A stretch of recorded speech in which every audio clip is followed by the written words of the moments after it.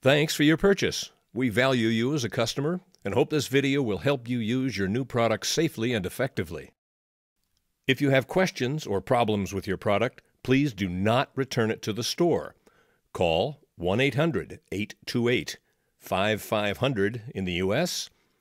or 1-800-668-1238 in Canada for technical support.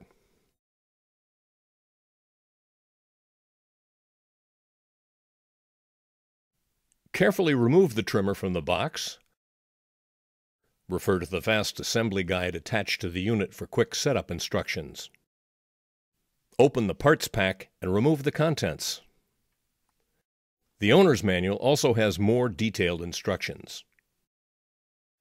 Remove the shield screws and set them aside. Make sure that none of the captive nuts fall out of the shield.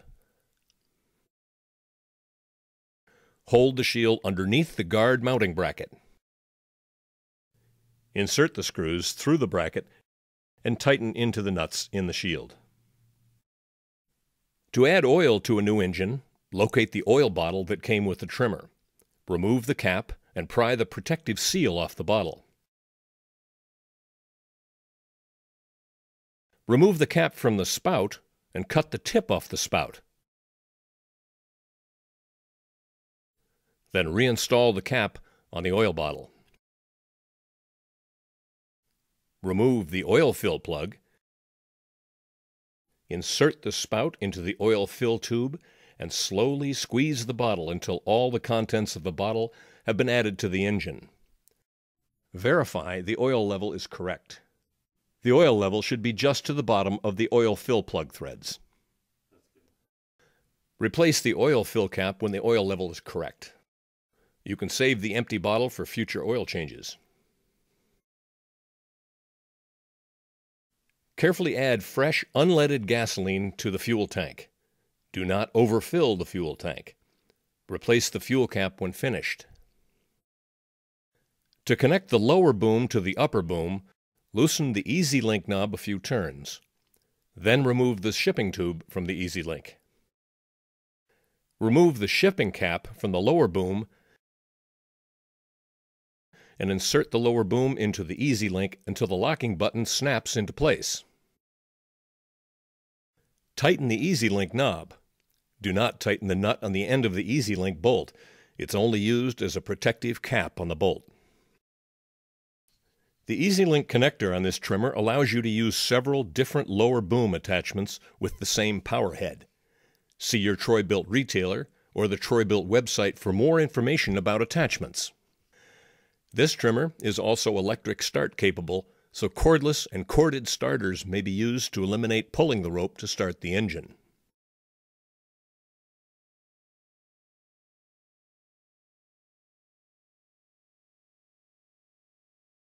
To start the engine, place the choke lever to position 1.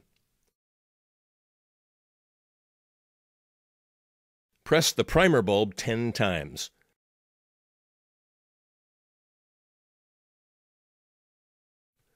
Pull the throttle trigger fully and hold it during starting. Pull the starter rope 5 times. Then move the choke lever to position 2. While holding the trigger, pull the rope until the engine starts, or a maximum of 5 times. Warm up the engine with the choke lever in position 2 for 30 to 60 seconds. Then move the choke lever to position 3 for operation. If the engine does not start after 5 pulls, start over by pressing the primer bulb 10 times and repeat the starting procedures.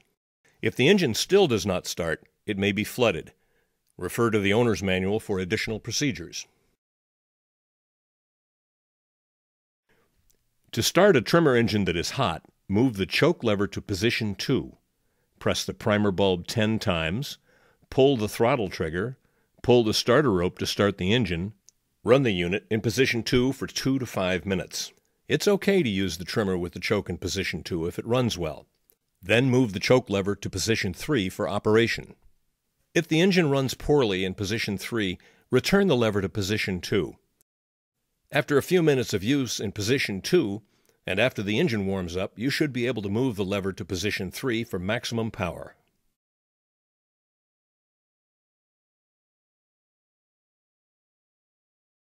Feed the trimmer line by bumping the head on the ground. Do this only when the engine is running at maximum speed, wide open throttle.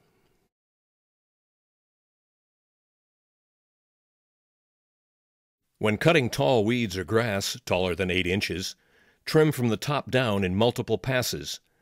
This technique will allow the trimmer to perform best and reduce weed wrap. Clear weed wrap by removing debris from around the trimmer head. Refer to the manual for other trimming tips.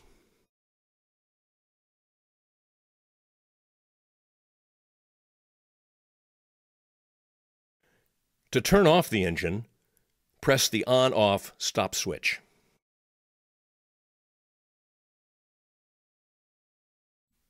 Check the engine oil level before each use. It's very important to have the engine sitting level when checking the oil. Remove the lower boom or place the trimmer on a flat surface with the cutting head shield hanging off the end of the surface. Remove the oil fill plug. The proper oil fill level is when the oil is just touching the bottom of the threads in the oil fill hole.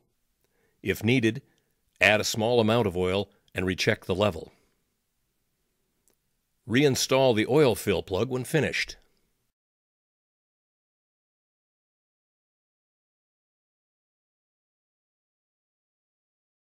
To replace the trimmer line, locate the refill line pack included with your trimmer. If not using a refill pack line, use only 0.095-inch diameter round line. Cut a length of the line to 10.5 feet in length. Align the arrow on the cutting head knob to the eyelets.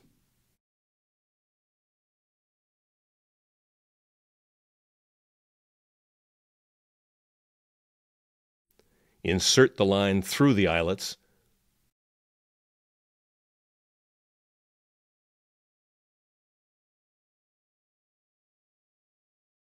Pull the line through the head until equal amounts extend from both sides of the head.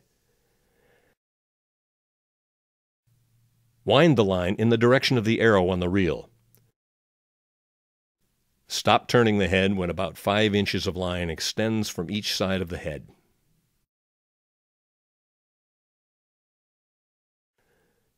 If the line fails to feed properly, or the old line cannot be removed from the head may be disassembled. To disassemble the head, depress the tab on the side of the bump head while rotating the head cover clockwise as viewed from the bottom of the head. Gently pull the bump cap off the head and set aside. Remove the inner reel and cap. Remove all line or clear obstructions. Reassemble the head by aligning the arrow on the tab to the arrow on the cap. Press down on the cap to engage the outer reel and rotate counterclockwise until the cap locks into place. Wind the new line per line winding procedures.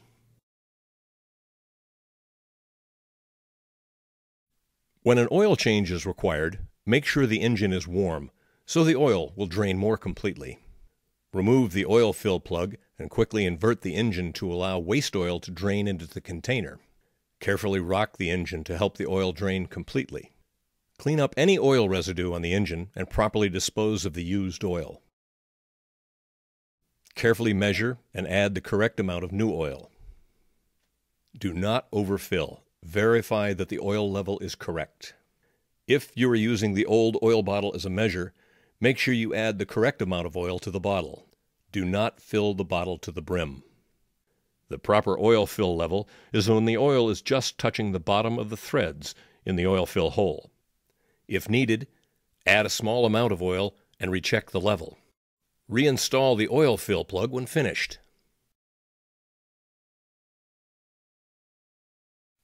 To clean the air filter, remove the filter housing cover. Clean any dirt out of the inside of the cover. Remove the foam filter and wash it in soapy water. Squeeze, but do not wring water out of the filter. Thoroughly rinse the filter and allow it to air dry. Add a few drops of oil to the foam filter and lightly squeeze the filter to spread the oil.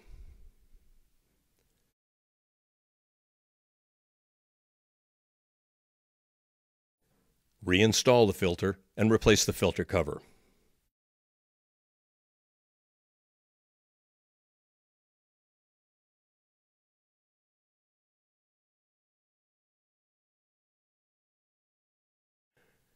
To replace the spark plug on this trimmer, use a screwdriver to remove the 3 screws securing the upper housing cover to the trimmer.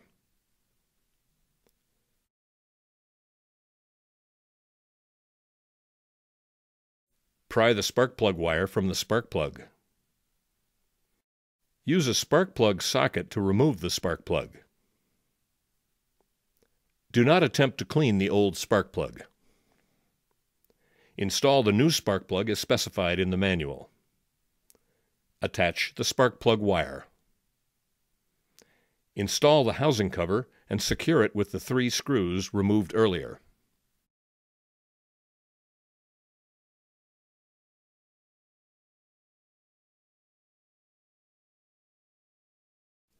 Store the trimmer horizontally or with the engine facing up. Storing the trimmer with the engine down may cause oil to leak into the carburetor.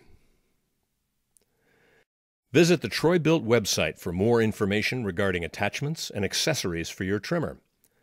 Thanks for watching this video.